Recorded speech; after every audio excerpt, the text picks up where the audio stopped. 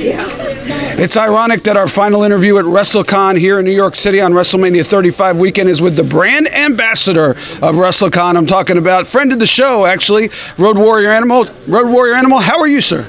Bro, what a way to wrap up a terrific weekend, right? With the ambassador of Wrestlecon. You know, I started off with Ric Flair in the ring, and too bad he's not here right now because I'd hit him over the head with the belt. So when you think about WrestleMania, I know you and your partner were in many. What's your favorite WrestleMania memory? You know, I think sometimes, you know, we did the thing with Ahmed Johnson in Chicago, you know, and then we came back in Indianapolis for WrestleMania. You know, WrestleMania is such a culmination of great events. Listen, it's the Super Bowl of our business, right? So when you have WrestleCon now combined with WrestleMania, and then all the other companies that are growing now, which is great for the business and great for the fans, it's a great time in pro wrestling right now. And what can we expect from you in the future? You got to pop up anywhere? You talk about all these new companies. Man, you never know, bro. I may pop up with All Elite. You never know. I may pop up in Ring of Honor. You know, I got a couple guys, the War Kings. I walk down to the ring every once in a while. You know, Jackson Crimson, they're doing really well. You know, I've been talking to All Japan and New Japan about doing some stuff. You never know, man. You know, because Hawk and I spent a lot of time over in the Orient, you know. So sure. You never know. Animal. Hey, listen, the LOD's living forever, man. What are you going to do? I'd be remiss if I didn't end by asking you, how's your son doing?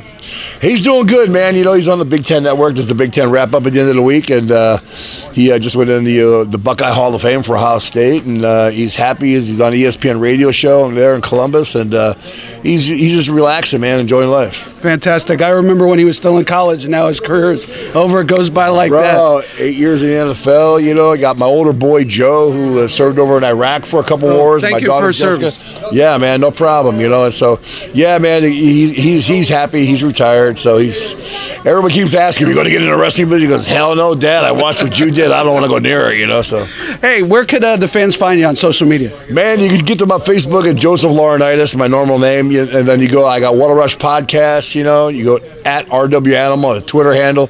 So, or you go waterrushpod.com. So reach me there, man. I got a great one coming out with Jay Lethal. First non-WW whatever champion to be in the Garden that sold out, right? That's awesome, man. And you know, he was a great interview. So, yeah, man, a lot of good things are happening. All right, great to see you. The brand ambassador for Wrestlecon, the legendary Road Warrior Animal, finishing things up here from New York.